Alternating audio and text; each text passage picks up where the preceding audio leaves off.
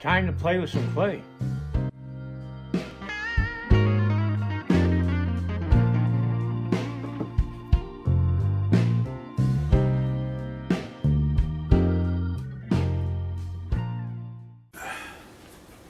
Well, I did a few things today. I made chicken and dumpling soup from scratch, and I worked on this delightful couple here.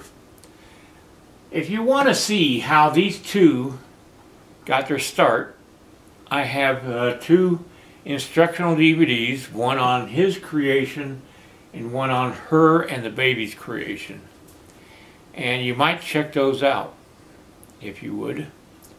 There's a link down below this video that gives you a review of or a short kind of like a Reader's Digest look at the video that is on the instructional DVD on both these.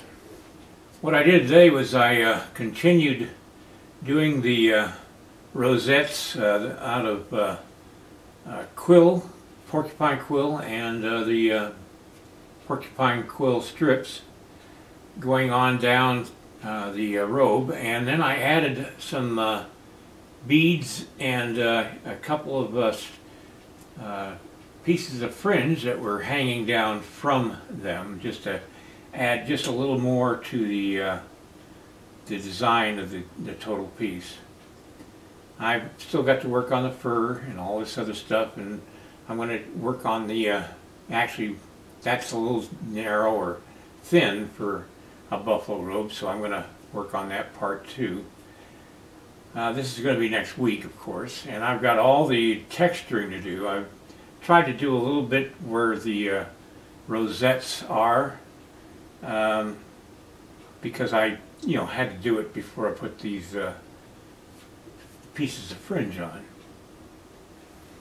I'm going to do a little work on his presents too. I'm thinking of maybe having some stuff hanging from the end of his knit cap. It would just add a real nice frame to his face.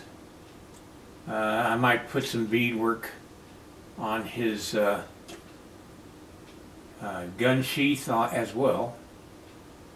I don't think I'm going to do too much. I'm going to put a pouch, maybe for a tobacco pouch, a little kind of pouch hanging from his neck with maybe a clay pipe stuck behind it. And I've got to do some work on the powder horn and things like that. I'll work on the robe just to get that fine-tuned, but I've got to do a lot of work on the texturing of this buffalo robe as well. That's going to be coming up this coming week.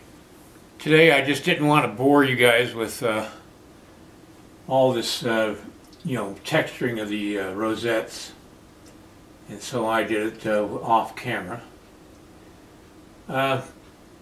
Mentioning the instructional DVDs for these two, I have instructional DVDs on 5 or 6, no actually, let's see, 9 DVDs, so that's another 7 DVDs, instructional DVDs on different subjects. And I think you might, if you're interested in learning how to sculpt, I've got over 50 years that I've put onto those DVDs, and just check them out in my link below, and I'd appreciate it. Also, if you like my videos, subscribe and click the little bell so that you can get updates whenever I do them. And liking my videos would be really a great, a thumbs up type thing. Would be really nice. I'd appreciate that a lot. Alright, well that's going to be it for this weekend, and I'll see you guys next week. Have a great rest of the weekend. Good night. Give me a thumbs up and share my video. And then check out my instructional DVDs, the link down below this video. Alright, See you next time.